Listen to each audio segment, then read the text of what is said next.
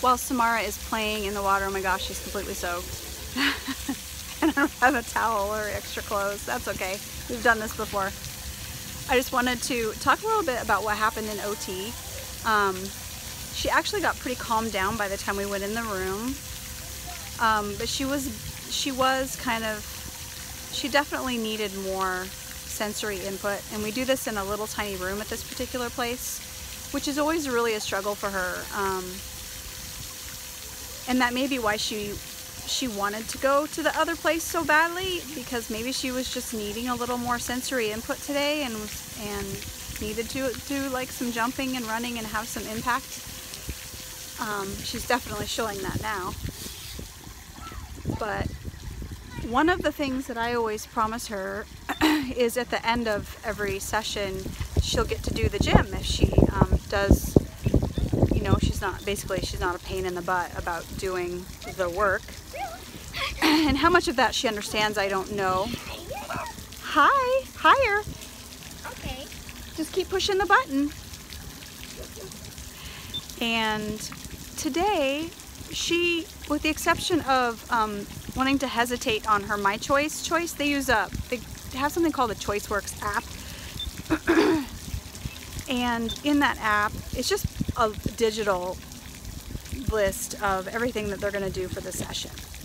And she gets to slide it over when they're done. And then there's a little timer that says how long they're going to do something that they call My Choice. And that was something that I had kind of requested because in her other agency that she's been to for so long, it's more child-led and she's free to explore, and it's a little more our style, honestly. But she did incorporate that My Choice section of the list, and there's a timer on there. I think she gets 2 minutes or 3 minutes of My Choice, and she picks, it's not really her choice because they're in a tiny room and she just brings in 2 toys. And Samara does not get to choose them. She just gets to choose between the 2 toys that are in the room. I mean, it's not that big of a deal, I know. But she gets to choose between those 2 things to do in between what they're working on, whether it's scissor work or handwriting or whatever. So today we didn't get to handwriting, and they did have a little bit of a, I don't want to say a war, but she kept touching stop on the timer when she had her first My Choice.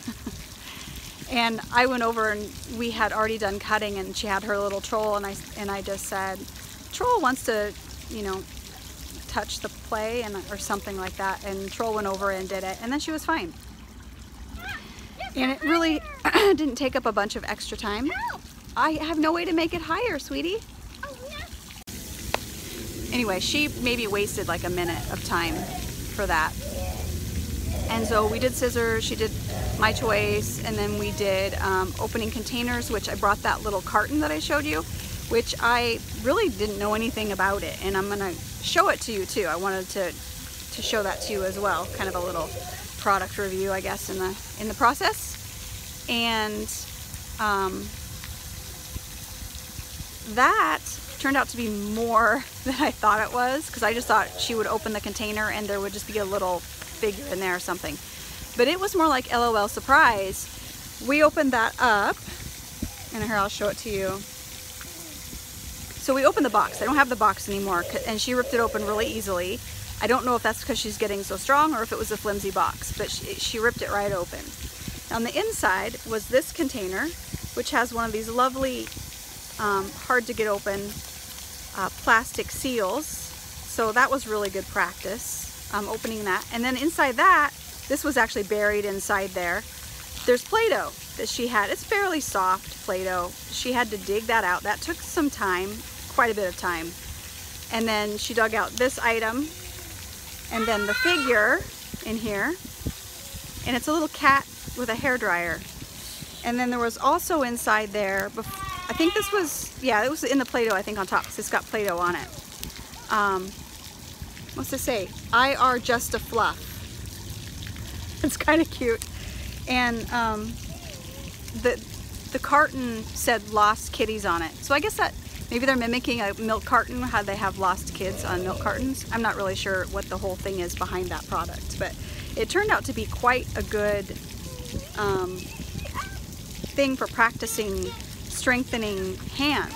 So if you're looking for something like that to take to a therapy session to make it more fun, or you want something for your kids to do at home, that was a really good one. And I picked it up at GameStop. I think they were $5.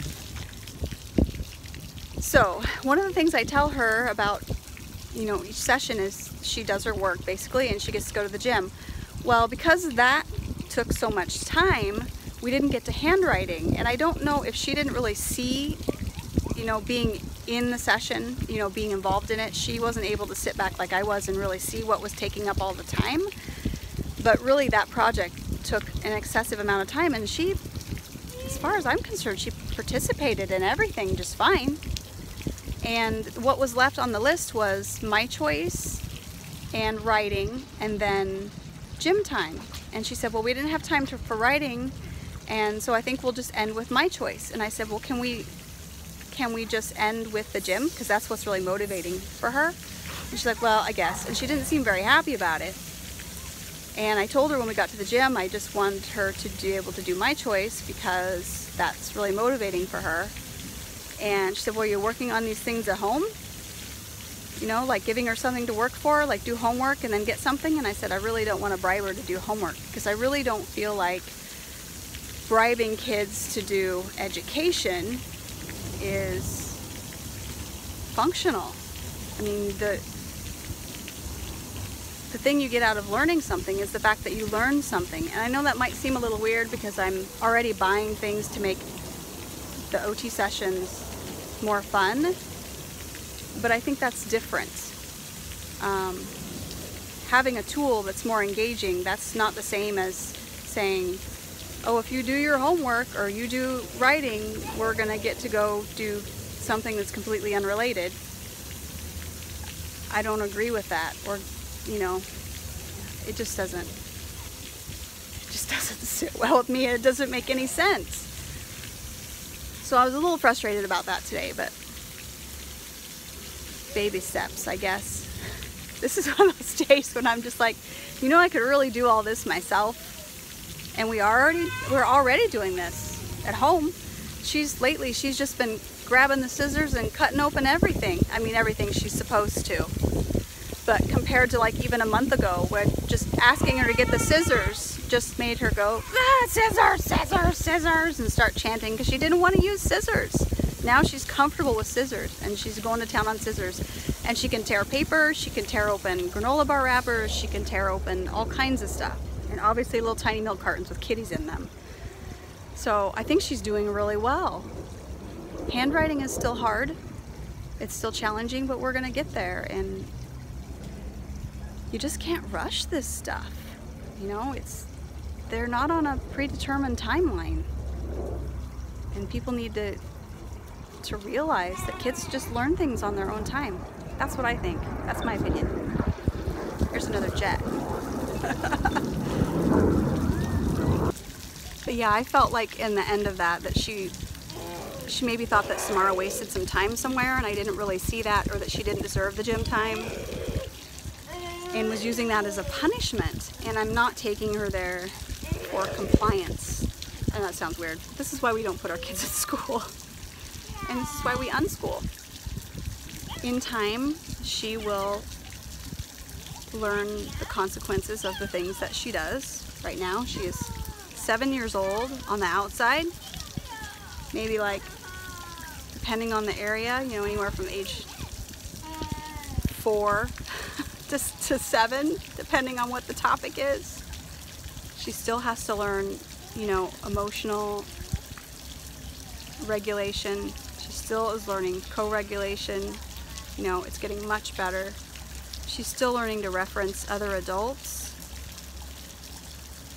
In those areas, she's so, you know, needs so much work. I just don't think all of the expectations always line up. I don't know if that makes any sense to you, but she is soaking wet. As soon as we're done here, we're gonna go home and get her dry and enjoy the rest of the day. So thanks for joining me today. I hope that you got something out of this.